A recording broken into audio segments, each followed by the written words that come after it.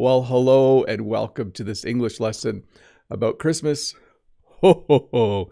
There's my best Santa Claus impression for all of you. I hope that you have a little bit of time today.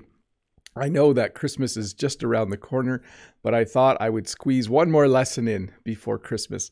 And I thought the best topic would be Christmas. There are a lot of words and phrases that we use in English when we're talking about Christmas. So in this lesson, I'll talk about a lot of them. I have my Christmas Santa hat on. I don't know how long I'll wear this for because it's quite warm. I'm wearing my sweater and my hat, and the house is getting warm and it's quite nice here, but I think I might overheat if I leave the hat on for too long. But I thought I would wear it for just a bit. So again, welcome to this English lesson about Christmas. I hope that you really enjoy it. So you'll see here I have red and green as the first two words. The colors of Christmas are definitely red and green. You will see silver and gold as well, but generally when you see things that are decorated for Christmas, you will see a lot of red and green. It is a very common thing to see when you drive around town, when you go to the mall. And that reminds me of what I was going to mention about this lesson. There is a couple of ways to talk about Christmas. Christmas is a religious holiday for many people, but it's also what we would call a secular holiday or non-religious holiday. This English lesson will focus on the non-religious aspects of the Christmas season. So I could do another whole lesson on the religious background and the religious significance of Christmas. But this lesson, just so you know, is about what you'll see when you go out in the city, what you see when you go out in the town, and the things that most people in countries where Christmas is celebrated will be doing. But definitely red and green. You can see my hat is red because it's one of the colors of Christmas.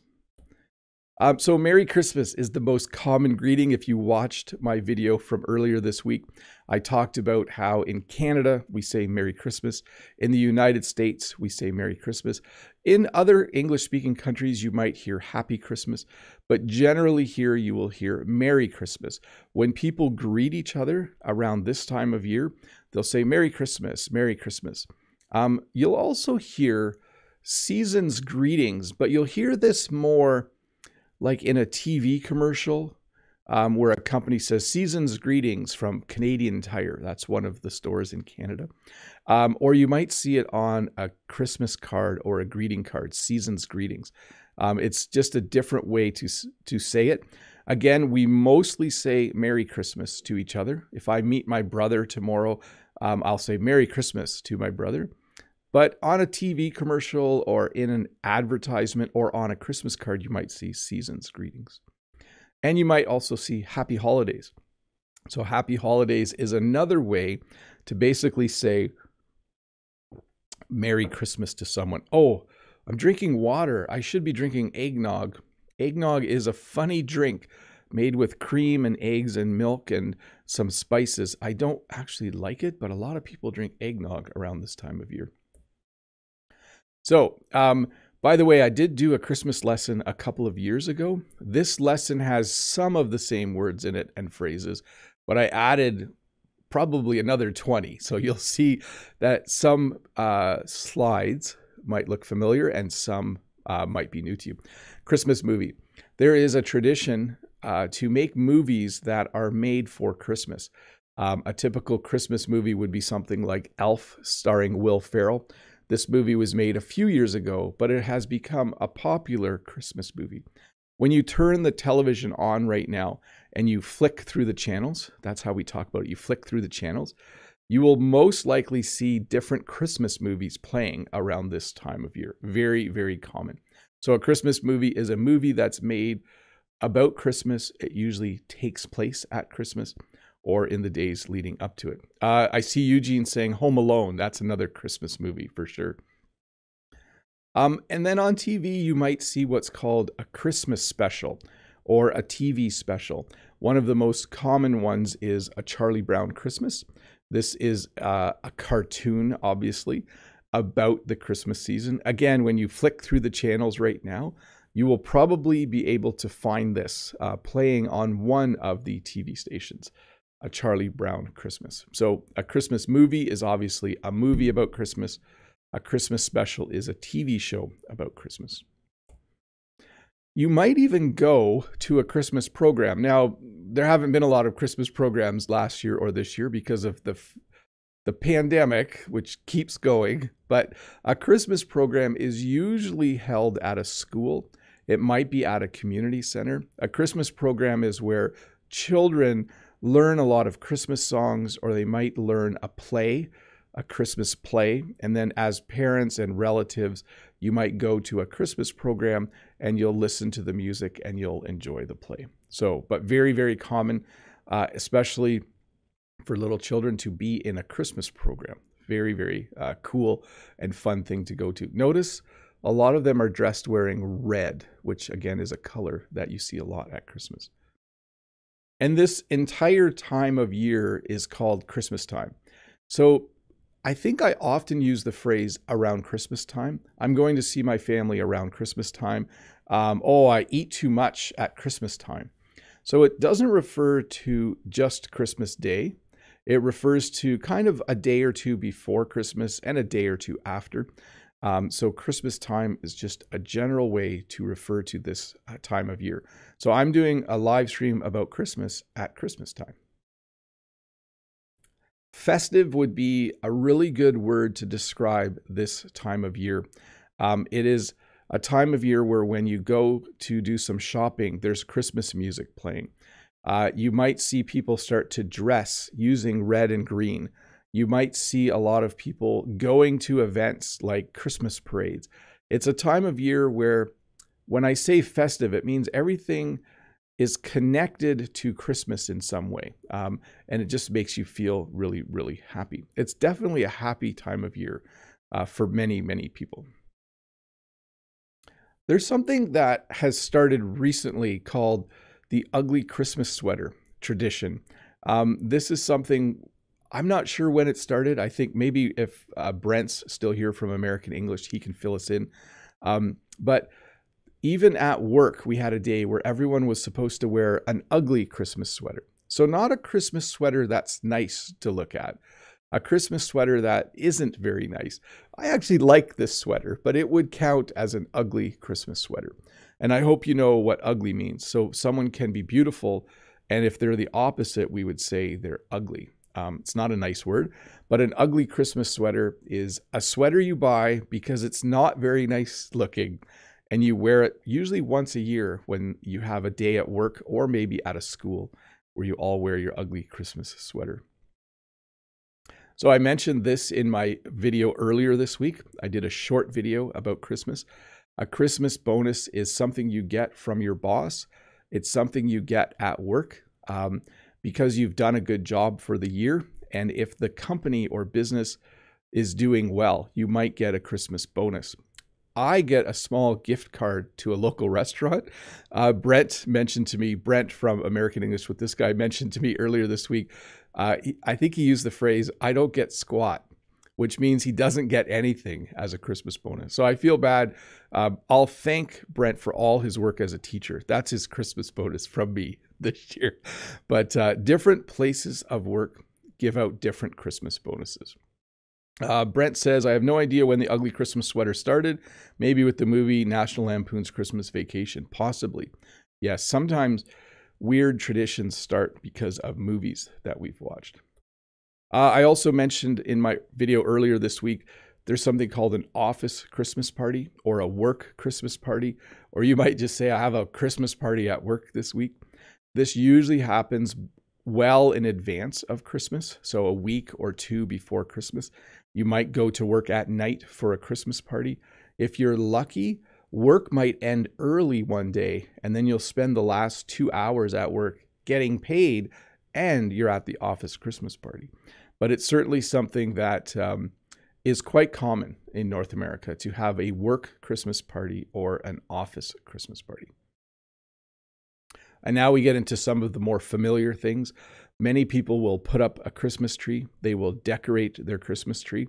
Traditionally, a Christmas tree goes up a week or two before Christmas, or even earlier. We put our Christmas tree up at the beginning of December.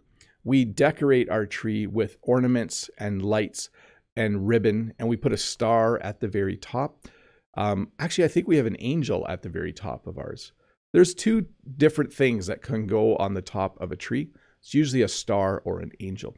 I have to go look. I can't remember what's at the top of our tree. Usually you put a blanket under the tree, especially if it's a tree that you got from outside, because needles will fall. And then on that blanket, you will put gifts. And then usually people open their gifts Christmas morning. Some people open gifts Christmas Eve. Some people open gifts a few days before Christmas, because that's when they can get their family together. And as I mentioned, on the Christmas tree, we usually put ornaments or decorations. You can use either word. You can see here there are a lot of ornaments hanging from the tree. Stockings. So Christmas gifts go under the tree. Stockings are things that look like socks, but they're actually way bigger. And usually people hang these sometimes by a fireplace, sometimes just on a wall. And a lot of times you will put small little gifts inside of stockings. So with our family, we give each of our kids a stocking for Christmas as well. They get some gifts and a stocking. The stocking has inside of it things we would call stocking stuffers. Let me find that. A stocking stuffer is any kind of small gift that fits inside of that big sock looking thing. So we buy little chocolates, little toys, and those kinds of things to put in our kids' stockings. So people sometimes hang them by our fireplace, but not many homes have fireplaces anymore. It's pretty rare. Christmas presents are probably the thing children talk about the most at Christmas. What do you think you're going to get for Christmas? Do your parents give you nice gifts? And then when they go back to school, did you get a nice Christmas present? Children usually get Christmas presents. Adults sometimes exchange presents, but not always. Like my brothers and sisters and I, we don't give each other presents anymore. We get together, we enjoy each other's company, but we don't buy each other presents. We do buy, like the nephews and nieces and kids in the family get presents from everyone, but some adults still exchange gifts, but we don't. We just give gifts to our kids. Notice I'm using the word gifts and the word presents. Christmas gifts, Christmas presents, those are both the same thing. You wrap a gift in wrapping paper. You might wrap a gift in newspaper. You might wrap a gift in just brown paper, but generally people will buy special paper that has obviously a lot of red and green on it, and they use that to wrap their gifts. So some people tell their kids that the gifts come from Santa. In our family, we never really did that, but Jen and I will wrap the gifts a day or two before Christmas. And if I'm being honest, Jen has wrapped 97% of the gifts in my life for our kids. I think I've wrapped maybe 4 of them. So I should just be honest and say Jen does all the gift wrapping. Jen and I buy wrapping paper, and then Jen wraps all the gifts. Sometimes the gift will have a bow on the top. It's not super common, but it does make the Christmas gift or Christmas present look really cool if it has a bow on the top. The bow is that, I'm trying to point to it. The bow is that thing on the top where all of the ribbon is tied together to make a really nice bow on the top. Stocking stuffer we talked about. Stocking stuffer is a small gift that you put inside of a stocking. Pretty common for kids to enjoy opening their stocking to find little things like chocolates and small toys and all kinds of things that will fit inside of a stocking. And then there's sometimes people will put up a wreath. This is Jen, by the way. For those of you that have not met my wife, Jen makes wreaths every year. This picture is actually from a couple years ago. This is a wreath that Jen made. Many people will put a wreath on the outside door of their house at the beginning of December, maybe even the end of November. A wreath is made with a lot of local greenery. So we put cedar and spruce and pine and other types of things in the wreath, and then people will hang it outside. Sometimes people will hang a wreath inside, but it tends to dry out. So usually you will see a wreath, especially one that's made from real trees. It will be hung outside on the door. But yes, this is Jen, if you want to say hi. Sometimes people will have an urn outside the front of their house. They will have a Christmas urn. This picture is from Eugene. So I woke up this morning and Eugene had sent me a bunch of pictures. So thank you very much for that, Eugene. And I picked out, I think 3 or 4 of them, Eugene. I even have one at the end of what I think is a Christmas gift Eugene bought for himself. So stick around for that. But an urn is a large pot, and you can see it has a lot of Christmas greenery or green things put into it to kind of celebrate the Christmas season. A lot of times people will have 1 or 2 Christmas urns outside their front door. So that's kind of cool. Thanks for the photo again, Eugene. Christmas lights. So Christmas lights go on Christmas trees. People put Christmas lights on houses.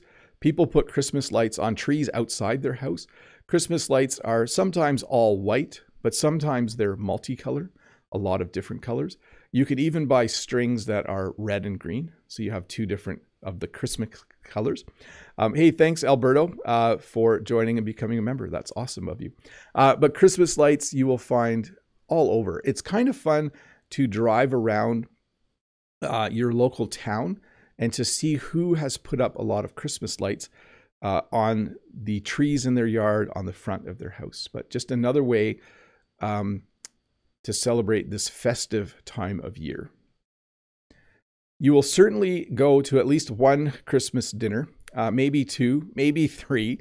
It depends on how big your family is and how many dinners are planned. We usually end up having 3 Christmas dinners. We eat Christmas dinner here at our house, and we have Christmas dinner with my family. So that would be my brothers and sisters. And then we have Christmas dinner with Jen's family.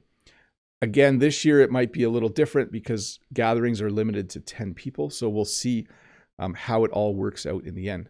Generally, a Christmas dinner is a hot meal, and usually you have turkey, sometimes ham as the meat, and then other things besides that.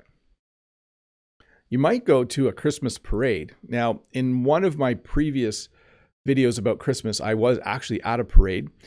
This is a parade in one of our local towns. A parade is when people build things called floats, which is kind of like a movable stage, and they decorate it with a lot of Christmas lights.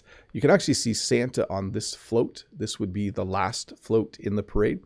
But a parade is a fun thing to go to. Because of COVID, there's been a lot of reverse parades this year where they have all the floats lined up and you drive past in your car. So instead of the parade going by you while you stand on the street and cheer and wave, the parade is parked in a parking lot and you drive through the parade. Just an interesting way to have a parade, I guess, in a really, really safe way. You might get a Christmas card at Christmas. You might get more than 1 Christmas card. We sometimes call these greeting cards as well. I know that we have a string in our kitchen most years, and as we get Christmas cards, we hang those up. I actually got a Christmas card from Miroslav. Thank you very much if you're watching, Miroslav, for the Christmas card. Miroslav is probably one of my oldest viewers from 4 years ago, and he has been very, very encouraging to me in my journey here on YouTube. So thanks for the card. But a Christmas card is a small piece of paper, a card. Usually you can see, again, a lot of red and green, some gold and silver. And inside people will write, Merry Christmas and Happy New Year, wishing you all the best this holiday season or something like that. Christmas Eve is tonight. If you're watching this live right now, today is December 24th. So we call this Christmas Eve Day. That's not a real English phrase, I don't think. It's just what Jen and I say. But tonight is Christmas Eve. It is the night before Christmas. So Christmas Eve happens on December 24th. A lot of times people will get together with their family, maybe watch a movie, maybe play some games, and then usually on Christmas Day or Christmas morning, people will get up and open gifts. Again, traditions vary. Some people open gifts a day or 2 before Christmas. Some people open gifts after Christmas. But most people will probably open gifts either today, they might open gifts on Christmas Eve, or they'll open gifts on Christmas Day or Christmas morning. Thanks, Fabian, for the super chat. That's awesome of you. You will hear a lot of Christmas music. I have Natalia here saying, Merry Christmas, Bob, all the best. And I love the emojis, Natalia. Thank you very much. Merry Christmas to you as well. You will hear a lot of Christmas music at this time of year. There are some radio stations that start playing Christmas music on December 1st. I like Christmas music, but not that much. But Christmas music would be different kinds of songs that have been made for Christmas. You can see this mug says, All I Want for Christmas Is You, kind of a famous Christmas song that you'll hear on the radio. Caroling is an activity that people do at Christmas, and it's a little bit strange. People who like to sing will practice a Christmas song with someone, usually called a Christmas carol. That's another word for an old Christmas song. And then they will go caroling. They will go out on an evening like tonight, and they'll go from house to house, knock on the door, and when the person opens the door, they'll sing a Christmas carol. They'll sing a Christmas song. It's a really cool tradition.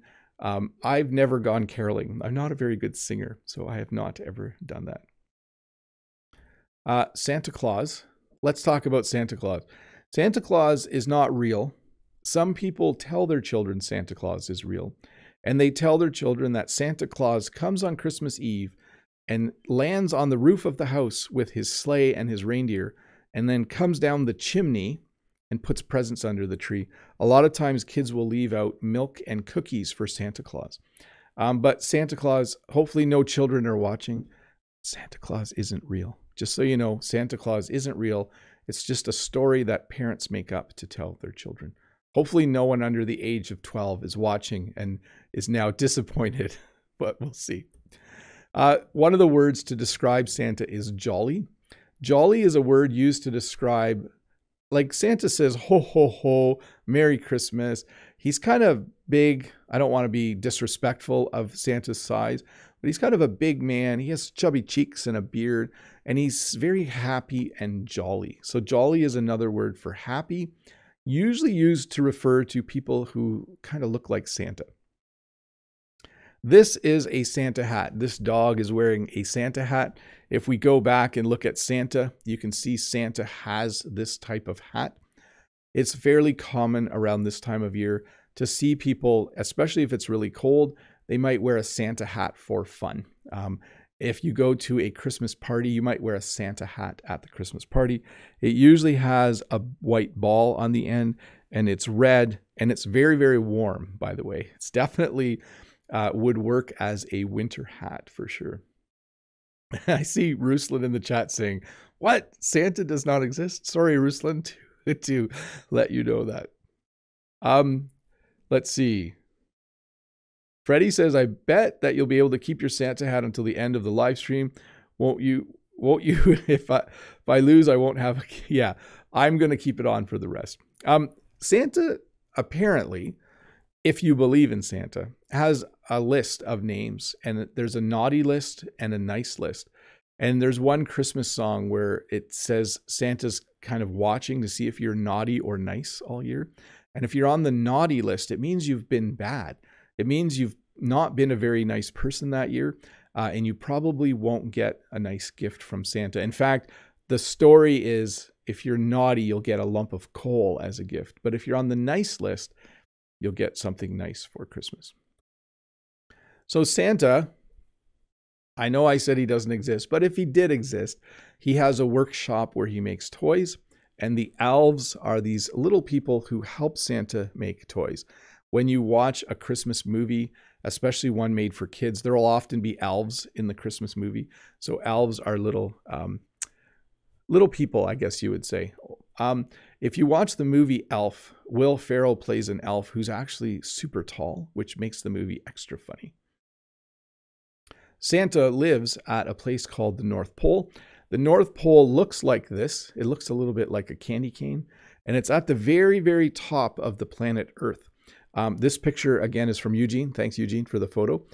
You can see here there is a reindeer with a red nose. This would be Rudolph, the red-nosed reindeer, another character you see at Christmas time. And he is standing by the North Pole. So as the story goes, Santa and his elves and reindeer live at the North Pole. They live at the very top of the planet Earth. And on Christmas Eve, Santa gets in his sleigh and hooks up his reindeer and then flies through the air and delivers gifts to all the children. Again, sorry to break it to you, but Santa isn't real. It's just a really fun story for the Christmas season. Where are we here? So I find this is an interesting thing. The plant that most people buy in North America around Christmas time is the poinsettia. The poinsettia looks like this. It is originally, I think, from the southern United States or from Mexico. Don't quote me on that, though. This isn't a science lesson. But it is a plant that we often have in our homes because it's red and green. So back to the beginning of the lesson, we talked about red and green being common colors at Christmas. So I think because the poinsettia is red and green, it is a very common plant for people to have in their homes. We almost always have a poinsettia in our house around Christmas. This year we don't happen to have one, but it is just a very common house plant to buy for the Christmas season. And then I mentioned this in my lesson earlier this week, my short lesson. Everyone would love to have a white Christmas. A white Christmas is when you live in a northern part of the hemisphere. You live in the northern hemisphere in a place that usually gets snow. And you hope that on December 25th, you hope that on Christmas Day, you wake up and see snow on the ground. And we would call that a white Christmas. We are probably not going to have a white Christmas. It's supposed to be raining and 3 degrees tomorrow. So the chance of a white Christmas is pretty low. Sometimes at Christmas, you buy yourself a gift. So Christmas isn't always about buying other people gifts. Sometimes you buy yourself a gift. This is Eugene's Jeep. And I think Eugene put a new bumper on the front of his Jeep. And I think that might have been Eugene's Christmas present to himself. If you don't know who Eugene is, he's in the chat. He just said Santa Claus watching in North America.